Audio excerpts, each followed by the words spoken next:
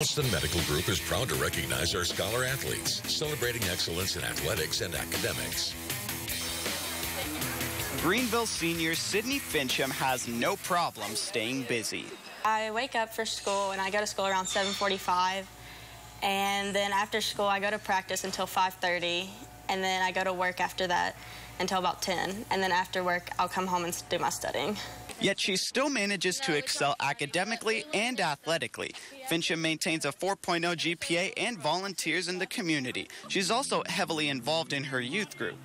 My parents helped me to stay on track, and my teammates pushed me, and I just have to be able to take time to study, and studying is my #1 priority. She does a real good job of doing both and putting priority, when they're needed, and her studies obviously come first, but you can tell her intelligence also translates on the field because she's just an extraordinarily smart player for us. 1, 2, 3. Together!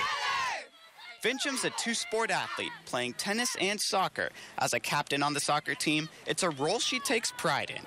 I try to push them as much as I can to make sure they're on task all the time and working as hard as they can. And I love leading my team because they just look up to me so much, and I just feel like such a leader and a role model for them. She particularly likes math and science and eventually wants to be an orthodontist. I'm Dr. Kim Hunt from Holston Medical Group, Pediatrics. I'd like to recognize Sydney Finchum from Greeneville High School for her Scholar Athlete of the Week award. She couldn't be here with us tonight. I'd also like to recognize Kaylen from Elizabethton High School for her Scholar Athlete of the Week award. Thank you.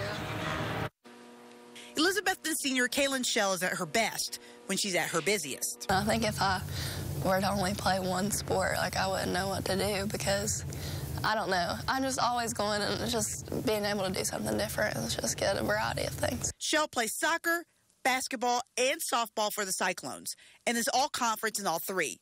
She also carries a 4.0 GPA and is active in school leadership, including being a member of the club Soccer Locker Room, a group of students who built boys and girls soccer locker rooms. Many late nights with sports, especially soccer. We usually play on Tuesdays and Thursdays, so therefore if I have homework, I'm doing it on the bus or when I get home after the game. I just think enjoying it and having fun with it is really what motivates me the most. Shell is still undecided about what sport she might play after graduation and where.